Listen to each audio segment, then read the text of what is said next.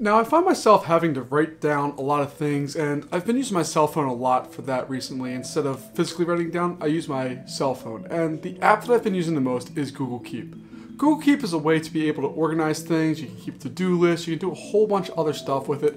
It's a fantastic tool. If you've never used it, give it a try. But one of the features that's kind of buried inside the mobile version that's not super apparent but is super easy to use and super useful is optical character recognition, or OCR. What this does is basically lets you take a picture or input a picture into Google Keep, and then Google Keep will then figure out all the text that's inside of there and bring it into the note for you.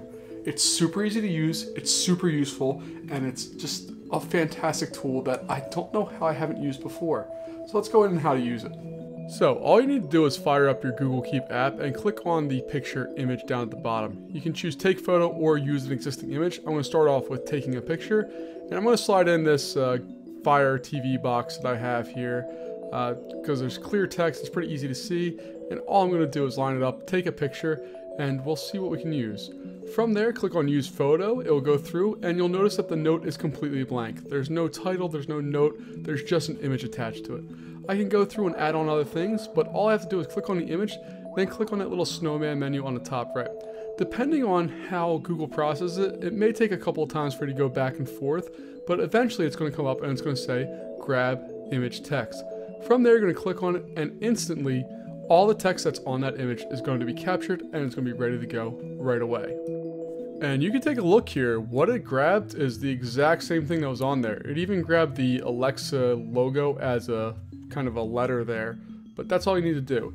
If you want to do another one, all you have to do is choose image. So I grabbed the screenshot from my phone itself. It went through. It just says that my kind of quiet time's on and nothing's going to be notified. I clicked on the image, went through, grabbed the image, and there we go. It even grabbed the time and also my cell phone service, but it grabbed the exact text off the screen, and that's as easy as this gets. You have the image and you have the text right away. Thumbs up.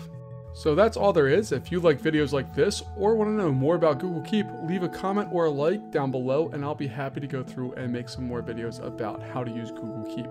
Until next time, I'll see you then.